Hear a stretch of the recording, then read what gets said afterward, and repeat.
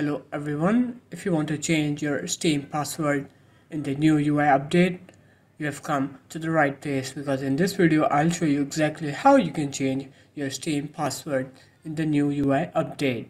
So first of all, open up your Steam, click on your username right here, and then click on to account details, and here just click on to change my password right here. And here it will ask you how would you like to change your password. So we'll select the first option. This will send you a confirmation on your phone on the Steam mobile app, or if you don't have access to it, then you can select the second one. I'll select the first one since I have access to my phone. Here it will ask me to verify the code. I'll do that.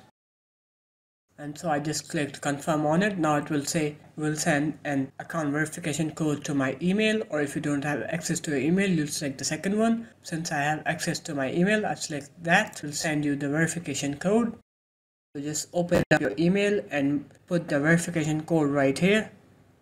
And after you put the code in, just click on continue right here.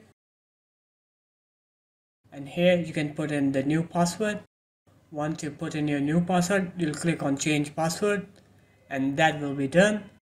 That is how you can change the password of your Steam account in the new UI update. So if you guys found this video helpful, do leave a like, comment and subscribe to the channel, and I'll see you in my next one. Peace.